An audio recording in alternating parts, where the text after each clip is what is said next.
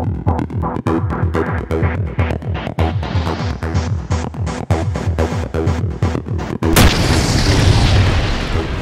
guys, welcome back to Station Tutorials. Today I'm going to show you how to do some sky replacement or background replacement from blue screen shots from Ron's latest Cupid video. First off, what we're going to do here, I'm going to bring the slider down and we're going to hit trim to comp, and we're going to work with this shot right here.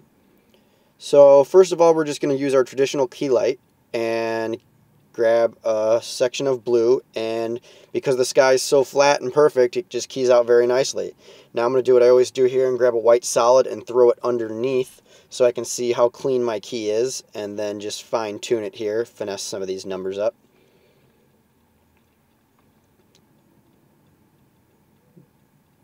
Play that out. Okay, looking good. Okay, I have a pre-made background layer here that I made with some fog, some smoke, city skyline, and everything. I made that separately, so you can use anything, a still of a city, actual footage. I'm going to throw a curves layer here on the guy with the gas mask and bring up the green to kind of make it match with the background. It's starting to look good here.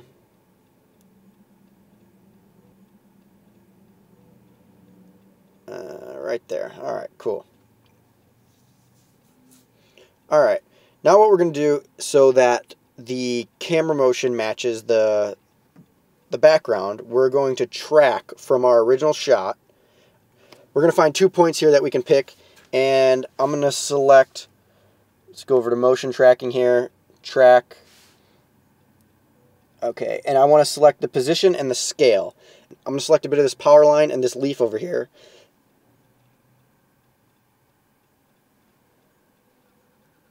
Hit analyze forward, and then we're going to apply that motion to our background layer. Once you've done that, now your background layer should move in consistency with your foreground shot. So I just want to reposition this here. I want to get rid of the water and just use the top of this skyline here. This is a 1080 image. Right now I'm editing at 720 here. We can afford to bring this thing down and blow it up. Alright, now that sky layer is moving with the foreground layer and it doesn't look weird or anything, so next I'm going to add just a quick fast blur here to the background and kind of defocus it just a little bit. There we go, that looks good. About 12. Okay.